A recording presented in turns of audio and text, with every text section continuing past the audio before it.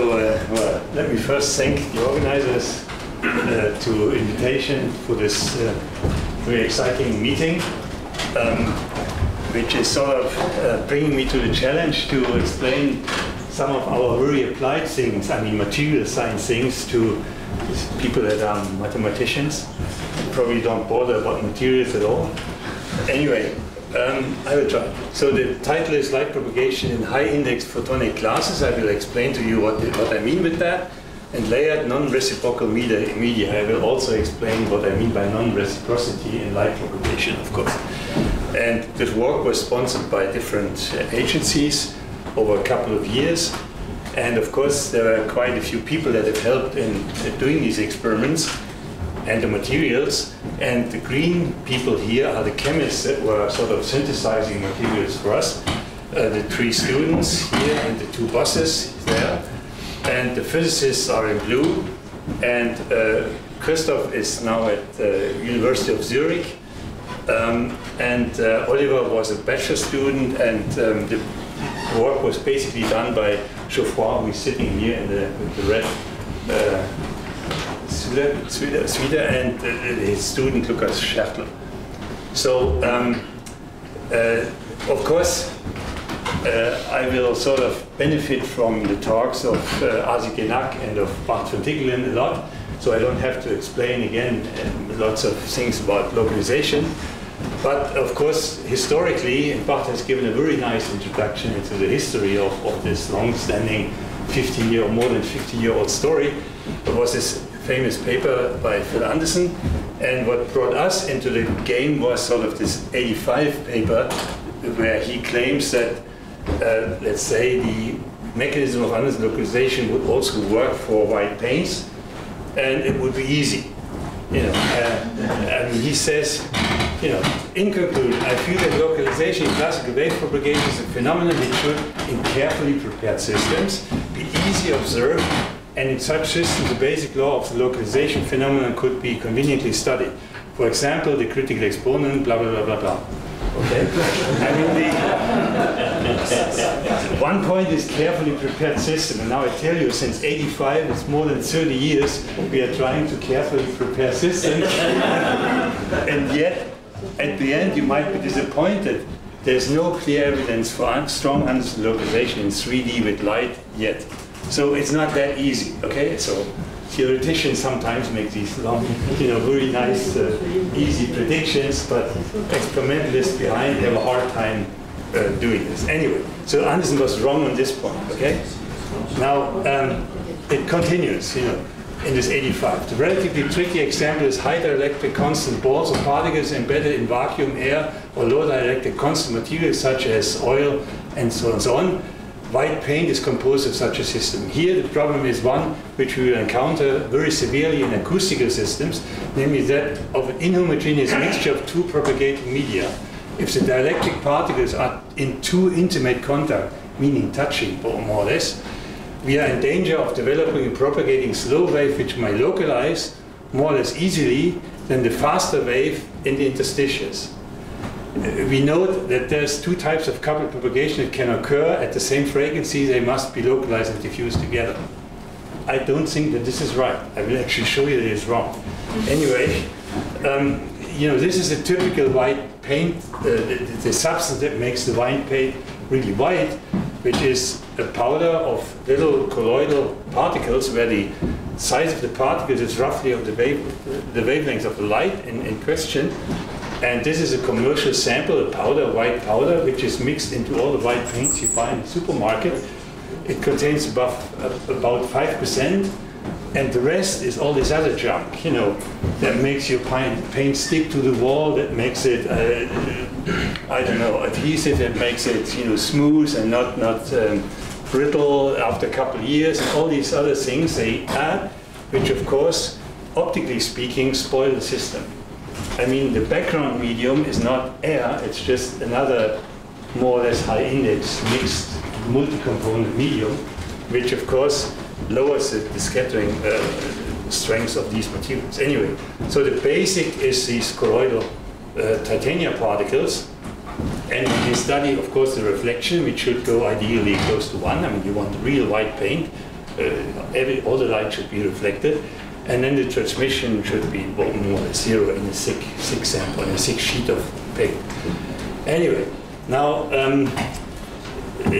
Barth has given the history more in detail. This is only a few of these experimental citations on the efforts that have been made by different groups, the Dutch group, the Italian group, and so on, and with light.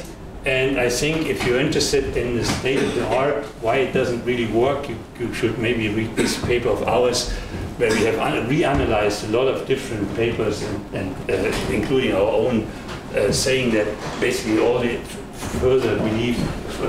formerly believed evidence for experimental evidence for strong localization of visible light were not actually evidence, but some artifacts and artificial sort of misinterpretations. Anyway, back to Anderson's 85. He says acoustic systems are probably harder to localize. You have seen already in this thing here, and Barth has talked about this in detail. This is very nice and strong evidence for localization, strong localization in an acoustic system. So it seems that acoustic systems easier localize than optical systems, in contrast to what Anderson says. Acoustic systems are probably harder to localize. One has few materials which simply do not propagate sound the way metals do not propagate electromagnetic wave, and there is a tendency for rigid bodies to be of higher than lower velocity, hence the framework wave is the fast one. The expanded silica gels might be interesting, blah, blah, blah. With sufficient contrast in velocity, high velocity framework and soft interstitial materials, it could be that localization of the slow wave should be studied meaningfully, treating the coupling of the framework as a V-coupling. No, what Barth has shown you, the wave propagates in the high speed material in the metal, and it's sort of coupling the metal spheres together. The sound percolates sort of through the beads, and the slow material doesn't have any influence at all. It's just air or fluid, which doesn't play any role in these experiments basically by John Page and students. Anyway, so of course you have heard this morning another talk on cold atoms and localization effects there, and which Anderson didn't have on his radar screen. I mean, not at all, right? So, fine, okay. I'm not trying to destroy Anderson. I'm just trying to say in this introduction that, you know, it's so easy for theoreticians to do these hand-waving predictions, and then it's so hard for experimentalists to realize the system, and the things go off in very, very different directions. Anyway, the last point, he says, one serious problem is that many of the discussions have emphasized one-dimensional systems, fine, one-dimensional localization should always happen, right? Which do not exhibit truly delocalized extended wave behavior, so that the clear physical distinction, he means, between localized and non-localized parts is not possible. No, this is also wrong. I will show you in the end of this talk that we do have a means using the Faraday effect that breaks reciprocity of light propagation to distinguish between the two. I will not explain you at this point, but later in the talk how this works. Okay, so this sort of brings me to the menu. I will briefly go through photon diffusion and Anderson localization just for to set the language we are using and to define the quantities that we are sort of talking about afterwards. And then I will talk in the first part about these tunable calibrated photonic glasses, how they are made and how they are characterized, compare them with the scattering model. And then in the second part I will do this quasi 1D and 1D sample description where we have localization and reciprocity breaking, and again we have some quantitative information on how the light propagates, and this can be compared with numerical simulations. Anyway, so this is all sort of basic, right? I mean, you imagine a big sample, I mean, heavily scattering sample where these little particles have a high index and the blue stuff is low index material. So a glass of milk would do, or a cloud, droplets in the air would do, if the cloud is big enough. and then you shine the light in, the sunlight eventually from this side, and you're interested in the light in transmission and reflection. And if the cloud is thick enough, of course, you can see the sun through the cloud. So, which means that the direct beam which incident from the left here is sort of damped out, very, very weak, exponentially small, while all the light you see is this diffusive light, which has been scattered many times, both in reflection and in transmission. Okay, so, and more quantitatively, the direct light, which is the incident intensity I0, sort of exponentially dies out with the thickness, and there's a length scale here, which we call the scattering mean free path. So it's just a length at which the sort of intensity has been down to 1 over E, and it's connected to the number density of the particles, of course, and the cross-section of the particles. I mean, how much is the light scattered, or what's the probability of being scattered at any angle sort of by a given particle. This is sigma s. And the sigma s can be calculated very easily by summing up the intensity scattered at any scattering angle. I mean, you imagine I come in with, at this point here, I come in from here with this in that direction, and then this angle here defines the scattering angle, and I can calculate or measure sort of the intensity as a function of this angle, and then I sum over all angles. That gives me this sort of cross-section for the scattering, right? Okay, and this thing the optics people call the form factor, which is nothing but the angular dependent intensity. Now, the multiply scattered light actually brings into another length scale, which is not necessarily the same. Often it's of the same order of magnitude, but usually it's bigger, which is the main quantity I'm going to discuss throughout the talk, which we call L star, the transport mean free path. And the transport mean free path sort of is the corresponding cross-section is sort of given here. I mean, sigma star compared to sigma just contains this 1 minus cosine theta s, meaning this is the term of the light that has been scattered, but the component of the scattering in the forward direction is not taken off. It doesn't change direction, right? So this scattering cross-section, 1 over times the density, is of course giving you the length where the memory of the light at a given point in the sample is lost. You see? And if you have a lot of forward scattering, it's clear that it's not one scattering event that will sort of randomize the direction. It takes many scattering events, forward, forward, forward, forward, to turn by roughly 90 degrees. Okay? So this thing is usually factors like 5 or 10 or so bigger than this thing. And this will be the important quantity in the following. All right. Now, on a larger scale than the individual particle scale and the wavelength scale, you look at sort of the average transmission or reflection. And if you have a slab system like the one I have sort of discussed here, with a thickness L much thicker than this transport mean free path, then you're in this big optical turbidity case. I mean, in the really highly multiple scattering medium, where the transmission is basically small, and can be calculated by, say, a diffusion approximation or by simulations or so. And this was many times already on this set in this meeting. It corresponds basically to Ohm's law in electronics, that the transmission goes with 1 over L, and the factor in front is the transport mean free path. Okay, it's the only 2 length scales in the game. And and of course the reflectivity is of order unity as long as you don't have, let's say, absorption, and as long as this condition is fulfilled.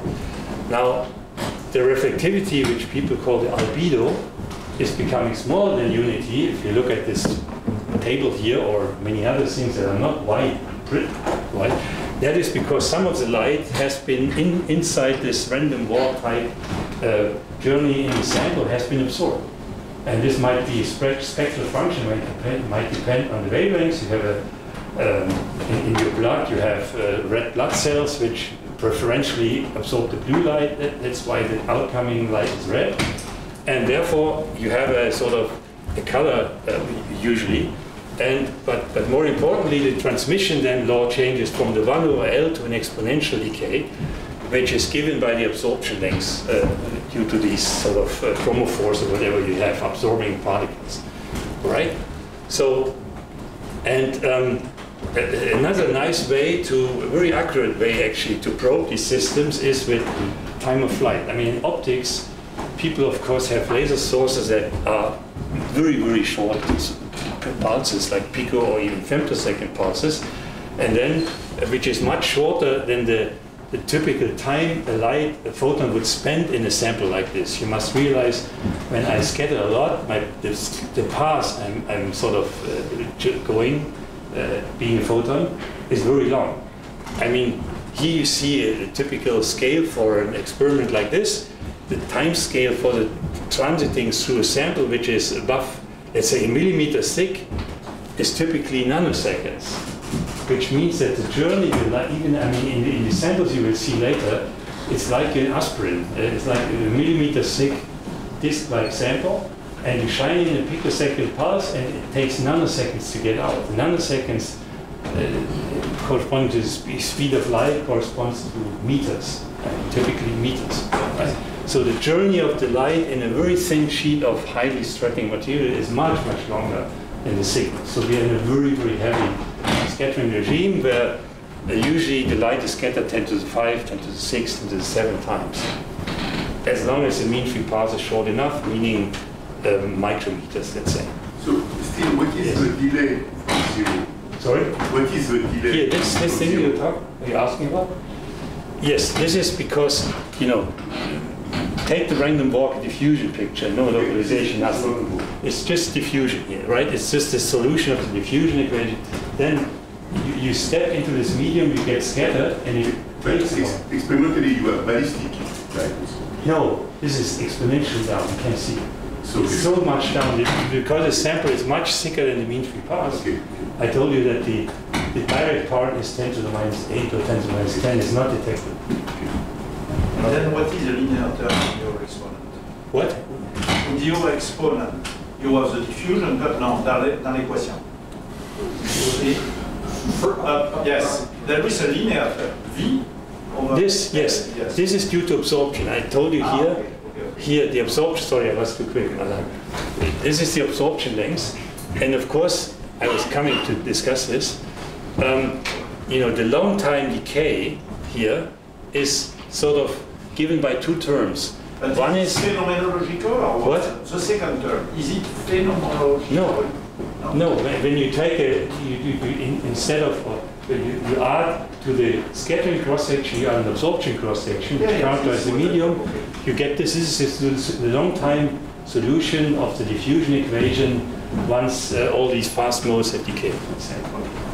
And this is the last decaying mode due to the leakage of the energy through the interfaces. That's this one. And then, of course, we have absorption, which then exponentially. If you are very far from an absorption line, then this term is... This is zero, and because the absorption length gets to infinity. Sure. And of course, the reason I'm saying this here is that even the widest samples have absorption, and the absorption is typically, let's say, the absorption length might be meters, while the scattering length, the mean free path, might be micrometers. So, but it's measurable, and in all these long time decays, you do see signatures of absorption in the experiment. Okay. Now, and of course, here it takes some time. No ballistic, but diffusive photons take some time to get through this distance L, and then you have this characteristic crossover where sort of most of the light gets out, which characterizes maybe, or which allows you to measure the diffusion constant, which is a combination of the effective speed and the mean free path. I will not talk about all these dynamic experiments with the speed because of time constraints. Let's focus on that stuff. Anyway, and yes. So I'm sort of behind everybody else, but that looks like just exponential decay in time. Yes. But you have something which increases and decreases. Here, this is basically exponential raising in time. It's a log scale. Yeah, and it's just not the... And then there's a crossover Oh, I see. So it's just that last part that's... That last part, with the error corresponds to this asymptotic last. Sorry. I see. Sorry. So the first part, so what describes the first part? Well, it's sort of how the light at early times gets out of the sample, and there's only very few photons that make it at very early times. And then there comes a time where the maximum amount of photon comes through, and then photons that live longer in the sample than this are also exponentially sort of damped out, because when you do a random walk and you get to the surface, either this or this one, you leave.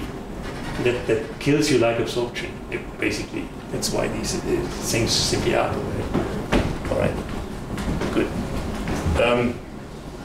Okay, now at this point, you realize that the wave nature was totally ignored so far. It's just diffusing intensity of photons, non-interfering photons, if you wish. And of course, the story is more complicated because, in fact, you have sort of along these scattering paths, you have waves, and the waves go along different passes. And if you have a very long coherence length incident wave, let's say infinite coherent length wave, then all these waves that come out along the different passes will be able to interfere, and they will give an interference pattern which is very complicated. After all, it looks like this. It's this speckle pattern which has been discussed many times already in this talk. And it's simply the signature of all this, let's say, randomness due to the path length distribution. You can say this is the path length distribution because of the time length distribution. And so you will set up a very random pattern where only rarely you have very high intensity, and mostly you have sort of low intensity, which is dark and red here in this picture. And so if you take the electric fields in this situation and sum them up and square them, then you get, of course, this term here, which generates all the speckles, the interference between the different passes I and j. While if you sort of average over speckles by, for instance, doing different samples, doing somehow configurational average, or use a low coherence, you come to the point which was discussed before, which is only diffusing of intensities. Okay. All right. Now, there's a correction to that. Even if you do this averaging over configurations, you have that sort of coherent backscattering interference. I mean, the interference between a given path and its time reverse path, which can never be averaged out. Because, as you see from this little drawing, the phase of the red guy and the black guy right in that backscattering direction is exactly the same, irrespective of the configuration of the path. So even if you average over all these speckles, this coherent backscattering thing will survive. And that was the sort of result of these studies at the time, where we discussed this sort of factor of 2 enhancement and the width, which is giving you a measure of L star. I will not go into the details of that, but it sort of turned out to be now a very practical way of measuring L stars, simply by measuring the width of these cones. Okay? But in addition, to connect to the localization stuff, because this is scaling with KL star, as long as KL star is much bigger than 1, it's a small perturbation. And physically that means this is a very narrow cone. You have seen the one from Saturn earlier, which is very, very narrow in angle, so it doesn't affect the major transport through the sample and transmission at all. I mean, a slight little bit. Right? And that sort of comes into these models also when you do now the sort of whatever the technique, calculation of the transmission as a function of the thickness in this regime, you find a correction, which I think, Bart, you mentioned that, which is to the Ohm's law, which is scaling with 1 over k L star square, and which is basically in this picture here just the amount of energy that goes into the backscattering cone, because it's amplitude 1 and width scales KL star in 2 dimensions. Okay, so you see from this little thing that as long as KL star is huge, this is a small correction and one doesn't really bother about it. And the interesting case is, of course, if this gets 1, Joffe-Regel criterion, then this formula is, of course, getting nonsense, but we see the physics must change, right? So in a sense, the argument I've used here to look at waves outside the sample can also be made inside the sample at any point, where you say I have a wave that is at this point generating a loop, I mean a wave multiply scattered, and a part of it might come back here, and then I have the counterpart, the time reverse part, which does exactly the same thing than discussed here. So the probability of the wave classically or of the electron is higher to stay here than what it would be without this interference effect. Okay, so that is sort of giving rise to is one mechanism to look at when you at least the weak localization case, which tells you that the transmission must become smaller, the conductance must become smaller in a sample due to that effect compared to the to ignoring this, right? Okay, now I will not go into this scaling theory, of course, but physically maybe one way of representing Barth said there's many ways of looking at localization. One of them is certainly that you do this little argument, you know, with these counter-propagating loops that interfere locally here. You can do it on a primary loop. You can also do it at any other point with a certain probability, and then you generate daughter loops and granddaughter loops and so on. And you see from that picture that the diffusion constant, if you take it dynamically, must depend on the distance somehow, or on the length scale, right? And Barth discussed this more in detail. But anyway, I think I will not go through it, but one has sort of the signature of the localization, the transmission turns exponentially with the localization length, and this is hard to distinguish from the absorption, which does the same thing, even in a non-localized case. Okay, so we have spent some time in measuring these things and doing dynamic experiments, and so I will not go into this, but I mean, let's focus rather on newer stuff, where we have tried now to sort of come up with samples that are better than these white planes, and in addition, more well described in terms of microscopic scattering field. I mean, this is you can say, okay, I don't care, I just look what I can get in the market, dielectric particles or so, and I put them in and I see what happens. That's what we and other people have done for many years.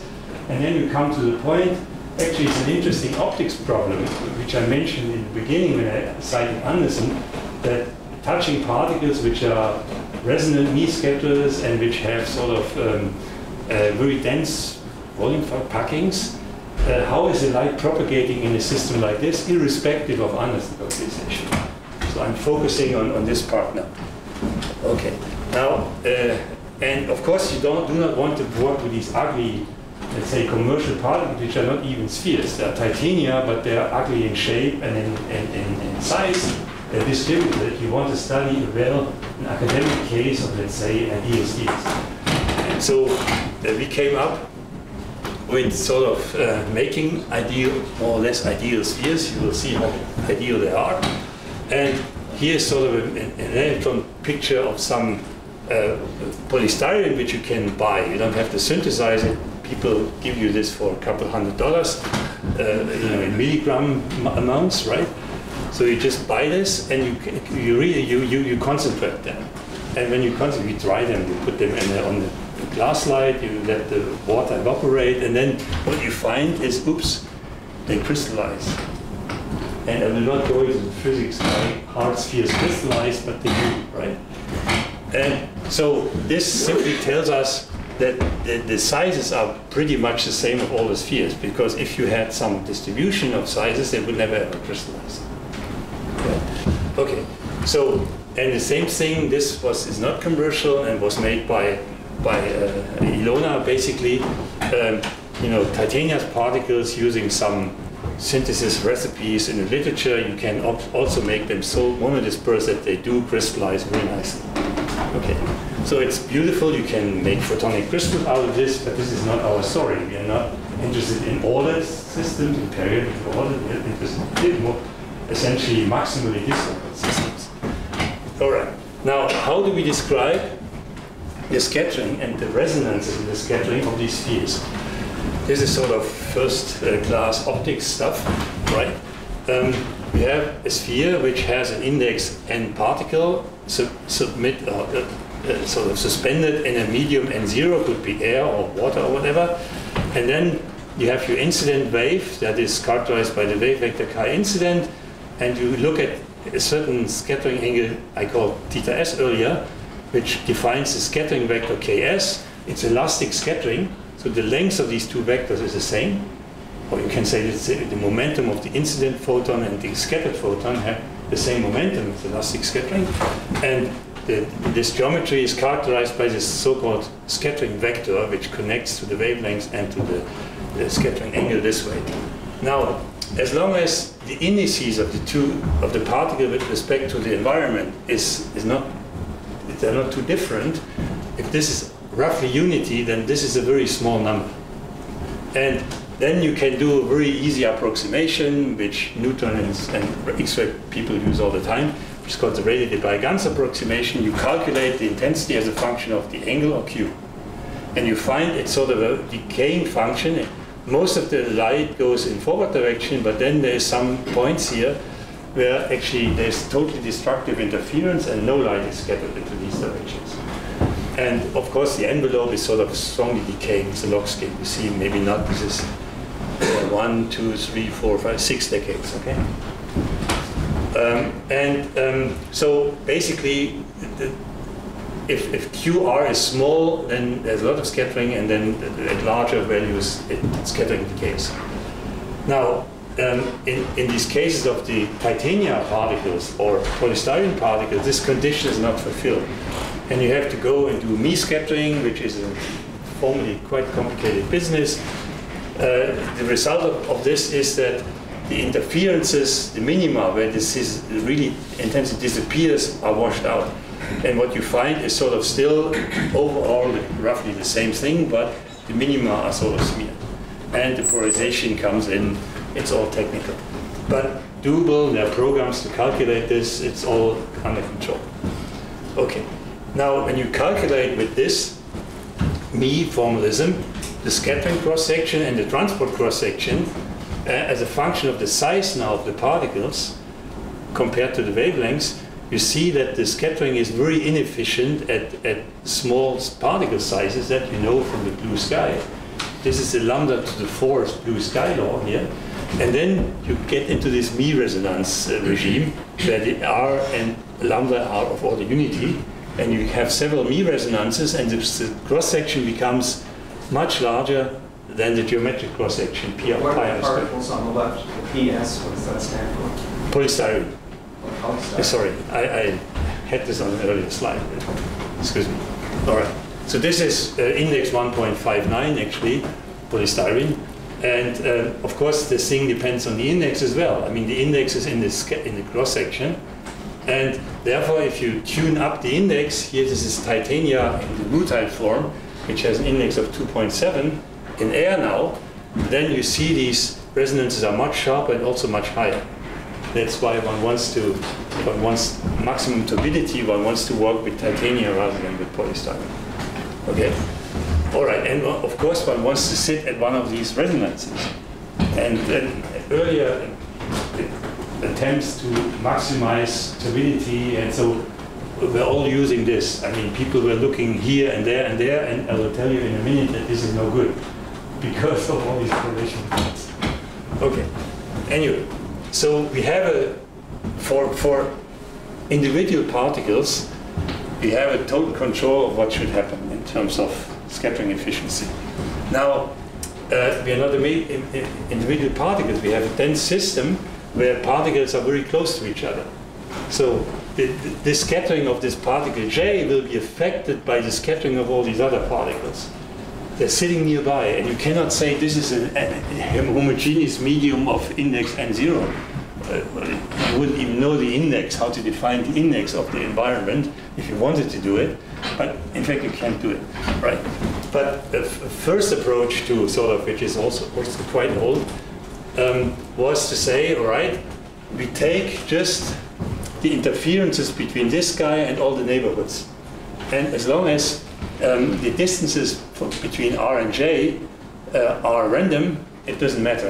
Everything averages out in the wave, sort of averaging over many configurations.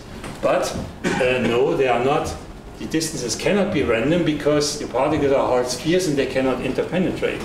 They have, of course, there's a shell-like structure which is parameterized by this position pair correlation function, which I didn't want to show you, but it's sort of an oscillating function where around this given particle you have a shell with maximum probability of finding another one, then you have a hole and another shell and so on, right? And that gives rise, if you Fourier transform basically this G of R, this quantity S of Q, which we call the structure factor, tells you what the scattering, the angular dependent scattering looks like due to these correlations. Structure factor. It's well known in atomic physics as well. And here I give you examples for hard spheres. This is how the structure factor would look like for hard spheres at 10% volume fraction. It oscillates a little bit, and at 45% volume fraction it oscillates a lot more. Okay, so this is not, and the total intensity is now, the angular dependent intensity is now the form factor of the individual particle scattering I've introduced before times the structure factor, right? Because those are sort of convoluted things. And here you have a specific example again for polystyrene beads, this hardcore structure factor and the form factor, and you see, and you have to do this integration I showed before on these functions. And when you do that, so you calculate this formula with all these expressions inserted, you find that at the mean free path you calculate, sigma star is connected to the mean free path, like here, you find that here's 1 over L star plotted versus the volume fraction, that for low volume fraction it simply follows this sort of idealized situation of non-interacting, non-correlated particles before, and then it deviates. And when you come to 40%, even in the case of polystyrene, you're using this formula with the non-correlated, no structure factor, would give you essentially the wrong result. Okay? So the bad news is these correlations weaken the scattering. You see? I mean, this is 1 over the mean free path, which is the turbidity. Turbidity sort of saturates with respect to this. And even worse, you know, take it further. I mean, this approach breaks, of course, down when you go to very high packing fractions, because you can't pack spheres above 74% anyway, right? But even before, this approach will break down, and you will see reasons why later. But at 100%, I mean, you can't do 100% with spheres, but if you would take cubes and the corresponding structure factor of cubes, which is of course available, then you would have a packing of cubes, which is a homogeneous, dense packing of homogeneous cubes, which is a dense medium, which doesn't scatter at all. So you must end up at 100% at 0 here again. And the big question is, how does this happen? And if I play with the parameters, how can I eventually tune this maximum up to get close to localization or something? Right. Okay. Now, here's an example for titania with the same model, which is also an old slide, where L star is now plotted with correlations and without correlations. And you see the correlations for this size here and this volume fraction, so they get dramatically annoying, let's say, in the visible regime, where sort of you lose a lot of scattering power. And this is the Joffe-Regel criterion, which we hoped at the time to hit here, but due to the correlations we are way off. This is only theory. Sorry? This only theory. Yeah, that's the same theory. That's all the No, I mean there is no experimental data on this plot. On this slide, no, it's just the calculation. I'm just trying to tell you that it's sort of why it's hard and how hard it is. Okay. All right. Now, and there's even more complications which are more recent. You realize that a Mie scatter is sort of a resonator, and when you take the electromagnetic field distribution inside and outside this resonator, you will see that it has sort of near field components which do not propagate to the far field. We have talked about the far field so far in all these models, meaning the field far away on the detector. But when you have now this sphere, with this near field, which cannot propagate, but the next sphere gets close to it and touches into this near field, you get, of course, strong, let's say, resonant coupling between the two. It's like antennas that are sort of closer than the wavelengths, radio antennas, they couple strongly. And this will affect the scattering properties a lot. And there was a paper here by these people, Togario was the leading author, and it sort of has a little model that shows that the near field scattering model gives different results than this collective model is what we showed before. Okay, so, and even worse, there is sort of other contributions. In the multiple scattering, you get what people call recurrent scattering. I mean, once you scatter off, let's say, this particle to here, eventually this particle scatters back to here, irrespective of the near field effect, even if it's far away.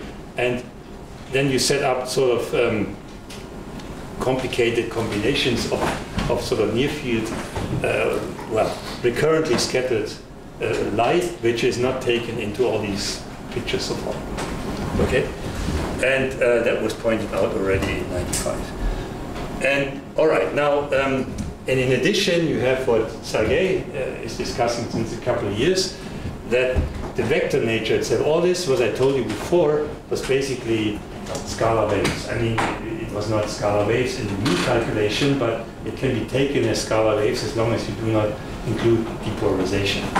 But here, Sergei have sort of shown that, at least for point-like particles, the polarized nature sort of seems to destroy localization. So one has to actually worry about the propagation of the polarization in this multiple scattering medium a lot. So you see, all these things are complicated, and what I'm trying to tell you in the next couple of minutes is how one can sort of try to come up with a model that takes all these things into account. All right, and this was basically done by Joffe, and the work was inspired by this early paper by Bush and Tsoukalis, who sort of, instead of describing the multiple scattering, as I have done before, as a sequence of individual scattering events, they have a following relatively elegant argument. Take one particle that sits here and has a dielectric constant epsilon particle here, and it's embedded in a sort of virtual sphere, which has another dielectric constant epsilon m, and then outside you have an effective medium. You don't treat the scattering on longer length scales, you just say outside I have an effective medium, which has another effective index. And so this is already a crude approximation of this thing, but the physical idea driving this is that now you argue the energy density in this thing here should be the same than the energy density, the average energy density in the medium, right? So I have sort of the picture that irrespective of what the particle does, the energy density in this sphere should be the same than the energy density in this sphere, when this sphere has a radius which is roughly given by the average distance between the particles. F is the volume fraction of the particles, right? And when you do this, at least you do not violate energy conservation. Okay, it looks a bit strange because you lose a lot of information on the angular dependent scattering and stuff, but at least the trade-off is maybe you conserve energy. All right, now you can put this quantitatively in. You use the same formulas for this transport cross-section and so on. This is the volume fraction, and you calculate with this assumption or this constraint in addition, you calculate now the effective index as a function of all the other parameters that you can do. And here's the result.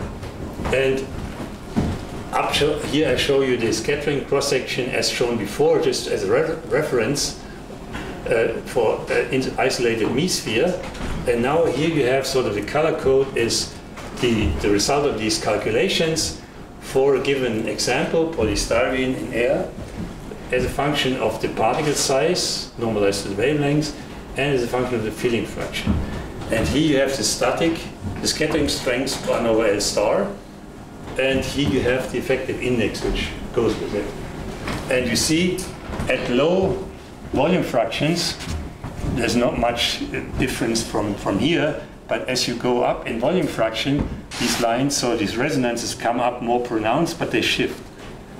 And at the same time, the index of the effective index of refraction gets really strong oscillations. They're not physical, right? They're not. It's just in this model, in order to make it all self-consistent and energy conserving, you require an effective index that does this. All right?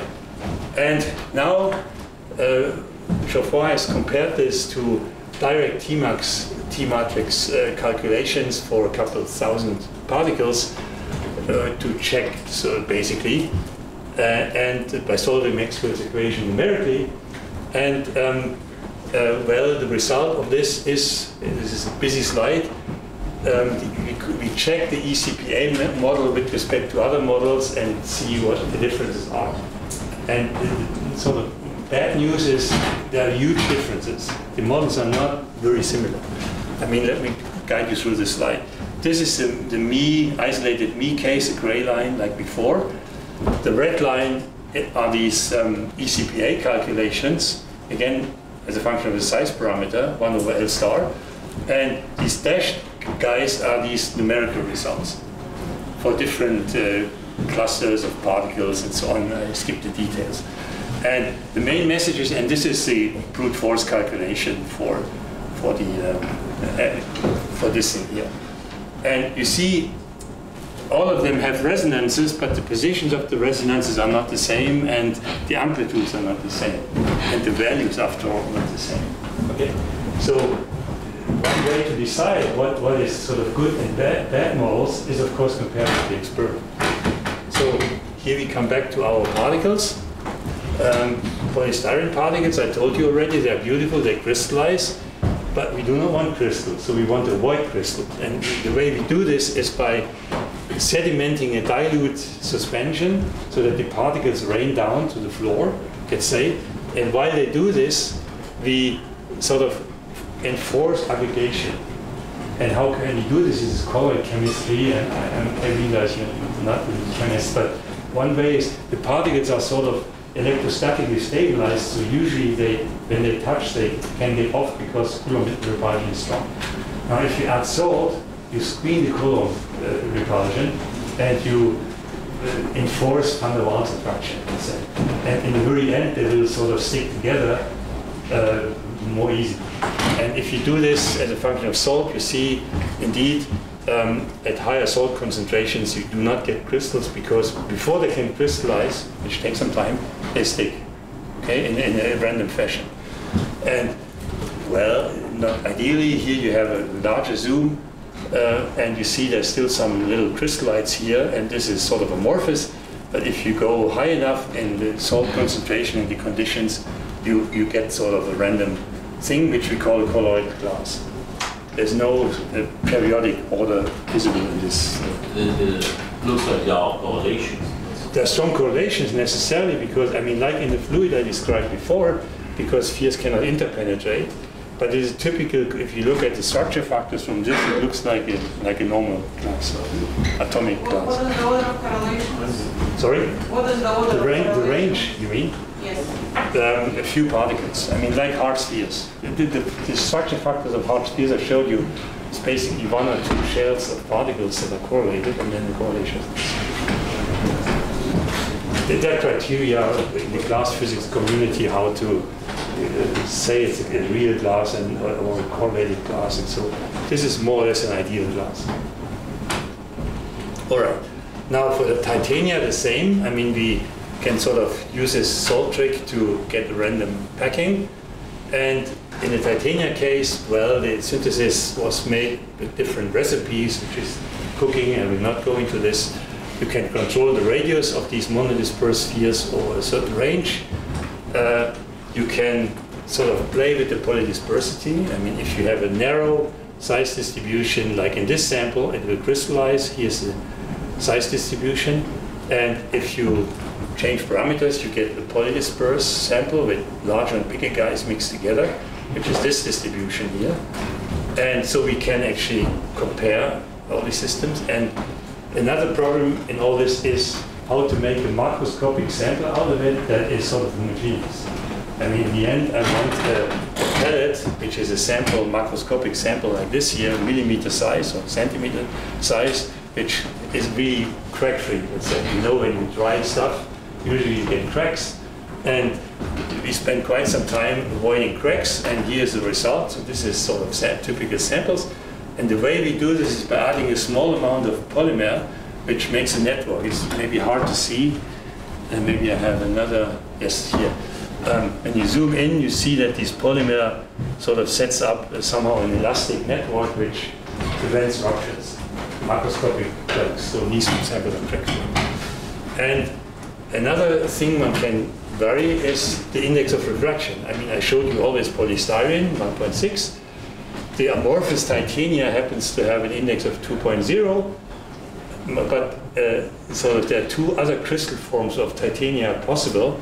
The one is called anatase, which has 2.5, and another phase, which is called rutile, crystalline structure, has an index of 2.7. And by heating the system, you can go from basically from amorphous to anatase to rutile in the preparation, and it can be controlled by X-ray scattering and so on.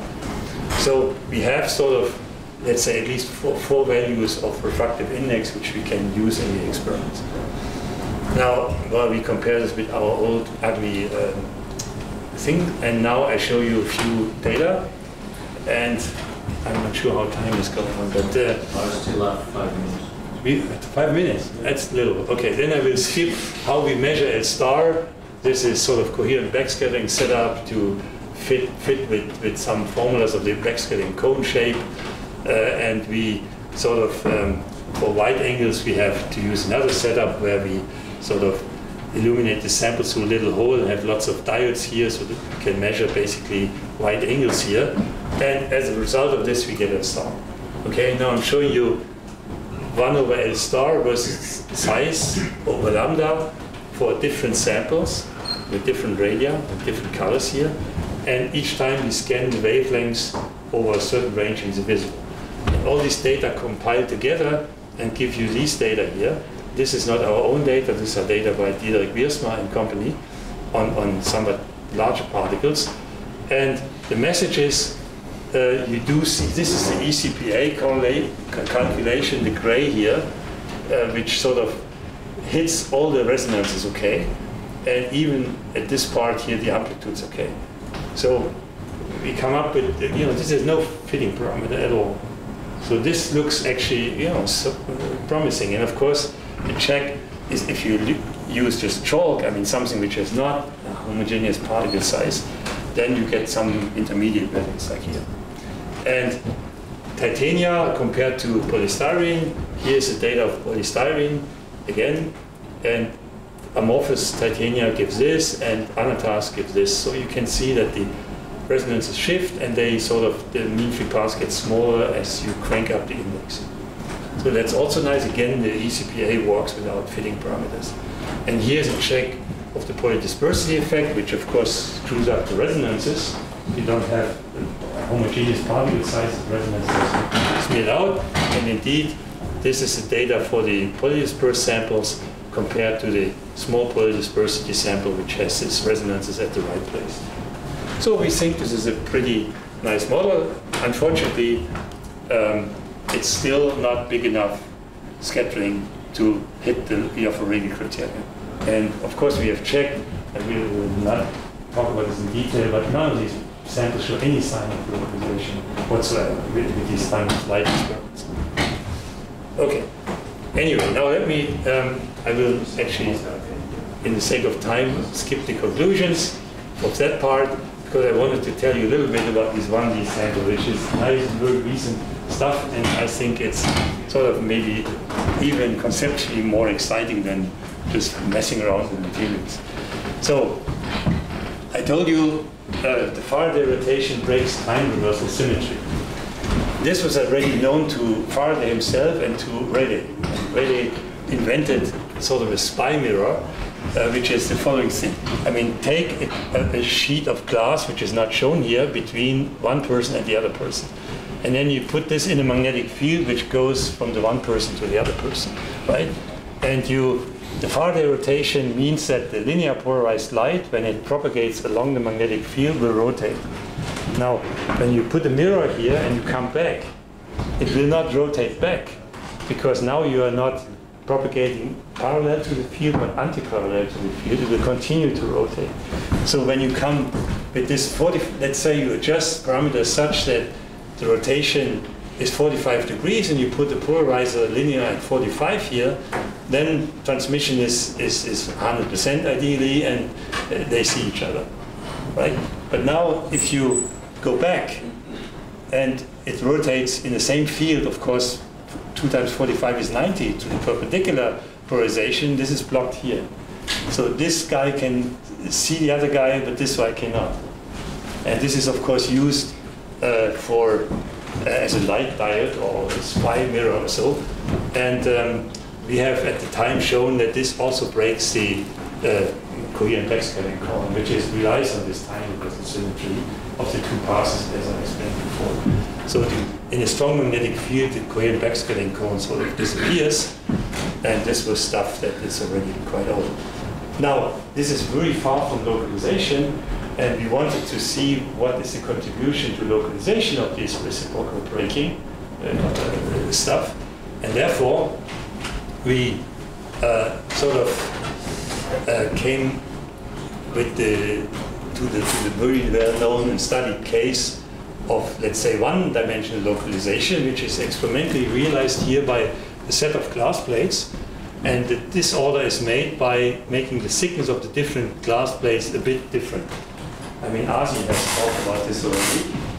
The bit means this delta L, the delta L is bigger than the wavelengths, but still quite small compared to the macroscopic thickness, which is a few hundred microns or millimeters, right? And now these people have actually were the first to do these experiments, and they showed both theoretically and experimentally that the transmission decays exponentially, the average transmission, and there's a localization length here, which is just given by the reflectivity or the transmittivity of a given slide, which is calculated here from Fresnel's law at normal incidence. So that's easy. But in addition, there are strong fluctuations. Of course, Asi pointed this out. And the fluctuations are to be seen as a function of configuration. For a given set of positions, of course, you have one transmission. But now you do another sample with putting in place slightly different positions, you get another transmission. And you set up, you do this 1,000 times, you set up sort of transmission fluctuations, right? And this is the idealized case. Now in the real experiment, Asi also talked about this, you cannot stay 1D forever, unfortunately. I mean, sorry, I should have said, what is actually giving rise to all this is the interference. I mean, the primary beam gets in here. Part of it gets reflected, let's say at this point, and it goes back here. Then it gets reflected here, and it sort of, part of the wave is bouncing back and forth many, many times, and of course they recuperate phase shifts, huge phase shifts when they do this, right? So that in the end, when you sum up all the wave here, you have actually something like a speckle pattern as a function of the configuration, of course, right? Now, when you do this with non-ideally parallel slides, then of course your reflection will kick out the light a little bit out of this primary direction. So you end up with zigzag stuff which sort of populates different angles at the output. So the more slides you put in, the thicker your beam will be, the more divergent your beam will be. So you're losing the 1D set. And of course this is annoying because you're not working with 1D, but with sort of quasi 1D or reverse. Now, I will skip the details of this as well.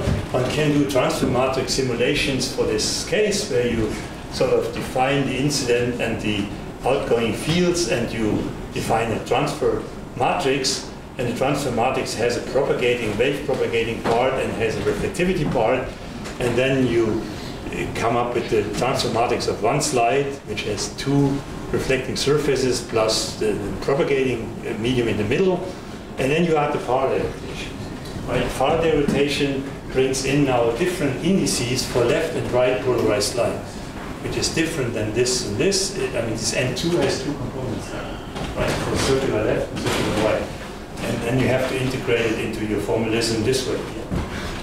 Okay? So N plus is sort of right-handed and N minus is the left-handed index. All right. Now, you go with this model, you know, you simulate this very easily, let's say, and you find that the log of the transmission versus the number of the plates, so the average transmission decays exponentially as expected, and this is sort of giving you the localization, which is in this case, I think 6 or 6 point something, right? Plates, units of plates. And this is sort of the blue line without magnetic field. Now you put on the magnetic field, you see that this slope here, the yellow slope, dashed slope, is sort of measuring the unpolarized or non-detected polarization transmission. Here, the slope is smaller, not much, 11%. Okay, very small contribution to the reciprocity breaking, but it's not a factor of 2, it's not a big single 11%. We were puzzled by this. In addition, you have at small plate numbers, you have these oscillations, which are due to the fact that in a given plate, you rotate by 45 degrees. So that's set up in 18 Tesla in the big deal. And then you sort of rotate many times around. And if you detect polarization, of course, you get oscillations first. And why do they disappear at higher sort of plate numbers will be explained in a second. The same for fluctuations, you measure the variance of the normalized transmission. It oscillates in the polarization detected case, but it sort of increases a lot as a function of plate number, but it saturates somehow. This is the ideal of simulations, all simulations. Now, I apologize, I had a video, but it doesn't run on this computer, so I have to do it by hand. What is, because we took a while to understand, but we finally understood what happens. This is Poincaré sphere. I mean, it's nice to talk about this in Poincaré, in the Institute Poincaré. Who does not know what a Poincaré sphere is? You all know what a Poincaré sphere is, okay. Poincaré sphere is sort of a way of representing polarizations of light. At the poles, you have right-handed and left-handed polarization, circular polarization. At the equator, you have linear polarizations, where, of course, this angle describes the angle of the vector of the polarization. And all these intermediate things are elliptically polarized state. Now, we start with linear polarization in our experiment in x direction, and after one plate, you find that it has rotated by 45 degrees. No wonder. I mean, this is sort of due to the Faraday effect, which was set that way, and it has slightly been spoiled. Now, you do 2 plates, you find it's roughly 90 degrees, linear, still linear, but spoiled. I mean, there is elliptical components already, and you do 5 plates, it's even more spoiled, and at 30 plates, it sort of takes almost all the Poincaré sphere. So why is this? I mean, while you sort of rotate in the plates, in every plate, at every plate you have a reflection of a part of it, which goes back and accumulates further rotations and further phase shifts. So the light doesn't stay linearly polarized at all, because all these phase shifts give you elliptical contributions. And then the polarization spreads and spreads and spreads. And we thought in the beginning, okay, if you would do 100 plates and very strong magnetic fields, this will be totally screwed up. It's not. Unfortunately, my video shows it much more clearly, but here you can see it already, that there's more states on the poles than in the middle, right? Even at 30 plates and 18 Tesla. And that means the light at the end is circularly polarized, either right polarized or left polarized, and it stays there. Why does it stay there? Because once it's circularly polarized, it doesn't couple to the Faraday, to the magnetic field any longer, because the Faraday effect is sort of circular birefringence. So if the light only feels the plus polarization circular index, it doesn't see the minus index, and it can't change anymore. And that's why, unfortunately, the coupling of the magnetic field sort of is saturating. Once the polarization is here or there, the game is over. Right? Well, all right. Now, this is my videos which don't work. Here's a setup with how we measure this. I will show you, after all, a few measurements. Here is what you, when you look with a CCD camera, here back what has been transmitted through the slides, you see at 0 slides, you see the primary beam. There's a little bit of interference due to the camera plate in front of it, the plate in front of the camera. So fringes, okay. But when you go higher plate numbers, you see that the picture becomes more and more specular. And that is exactly what I said. You have this transition from the ideal 1D case, which would be maybe this, right, to the speckle case where the light has accumulated angles, different angles, and by that has accumulated different passes, different phases, and that's why it becomes speckle. So we are limited in these experimental observations at high plate numbers by the appearance, by transition, sort of smooth transition into quasi-1D configuration, which is speckly, let's say. And still you can do statistics of these speckles and everything. And briefly, because I have to finish, the average transmission very well is almost essential, identical to the simulations. I mean, the faint lines are simulations, and the blue lines and the dots are the experiments. And you see at small n, it works very well, no fitting parameters, nothing. And at large L, you get some deviation due to this quasi-1D spoiling, which I explained before.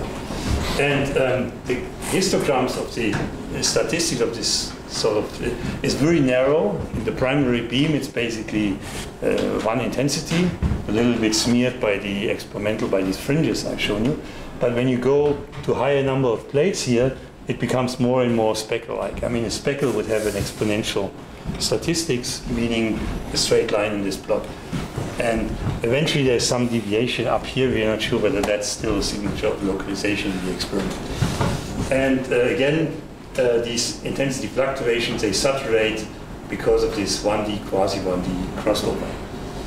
And well, that brings me basically to the end. That's the last slide. Comparison between the simulation and the experiments in terms of statistics. Here are 0 field cases for 6, 8, 20, and 30 plates. Of course, in the simulations, you pick up these long time tails, or these long high-intensity tails, let's say, in the distribution due to the 1D localization, as RC explained in detail.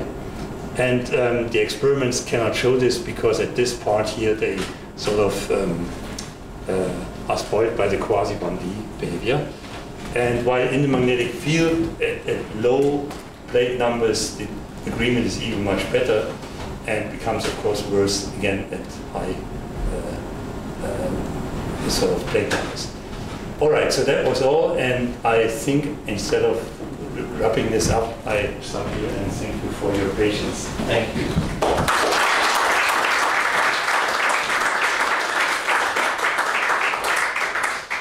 So I think that most questions can be asked over lunch. If there is one quick question. Yes, it's not necessarily a quick question, but it's a big question. With all your experience, what is your conjecture about light localization? Do you think that there will be a way to observe in 1D? You know, as you know, He's the most experienced guy, okay? my answer will be easy. I'm retired. I mean, I'm not going to solve this problem, but maybe this guy will solve it. I mean, we're not so far from the Joffe-Regel. No, nobody knows whether Joffe-Regel in unity is taken serious, of course. And there's all these problems with the polarization and so on and so forth. So don't ask me to make a prediction. I mean, I will not. I'm still hoping. My comment on that is different. This: if you have to go to such lengths to obtain Anderson localization in light in 3D, is it of any relevance in any physical system? Well, you know, when I tried to get grants like 10 years ago, 15 years ago, I always told the referees, you know, this is a revolutionary for paints. You know, you can make paints which are 100 nanometers thick, I mean lightweight, everything will reflect one. I mean, this is perfect, right? And then this guy, Demtwiller, some of you know, he's an optics guy, and you know, he's written books about optics, and said, you know, well, I mean, that's fine, but we will never get there anyhow. So, that's what it's about. I want to make one comment to Alan's question. Last one. Because there is, I mean, we have all kinds of problems. Georg is right. You have recurrent scattering, you have correlated scattering, you have near field effects. But then, of course, you have millions of ways to explain why the Joffe-Regel theorem is difficult to achieve. But we know that for acoustic, for elastic waves, you have all the things, you know. Yes. And it works. And for me, right now, I have many discussions also with Sergey, who's doing the simulations. And in simulations, he's seeing the same thing. And it's, for me, it's a complete miracle. I don't understand, because all the arguments that Georg was saying, they all apply, and they all work against you most of the time. But for elastic waves, apparently, you know, you can manage to have. And for Maxwell, I mean, this is what I was mentioning this in the index mismatch is higher in acoustics. And there are materials with higher indexes, but they're not dielectrics, they're absorbing. And then you get killed by the absorption. I mean, metal particles would do the job, but they're absorbing too much. So it's sort of maybe the nature of sort of the index of optical frequencies which kills it for the light. Yeah, I have the same, you know, because for Maxwell, there are not Last results, so one, because we have to have the next slide. Fin de ma question. Fin de ma question. I just had a quick comment because actually, I mean, everybody is talking about light localization and citing Sergey's paper, but Sergey's paper, the claim is only for, you will tell me better than me, but it's only for point scatterer in the randomly placed in the 3D space. And if you, and now there are some new numerical simulation from Frank Scheffel in Fribourg, who shows that you can get signs of Anderson localization in a structure which does not look at all like this structure. It's more like a network of connected network, I don't know, a spider net if you want, a 3D spider net. And if you take the index of refraction of silicon, which is 3.6 or something like this, then you get signs of Anderson localization of light. So it's not, I mean, you can, well, this was just the point. Maybe it's brand new. I mean, it was posted on archive a few weeks ago, so it's really effective. Okay, so you know what I'm going to talk about at lunch.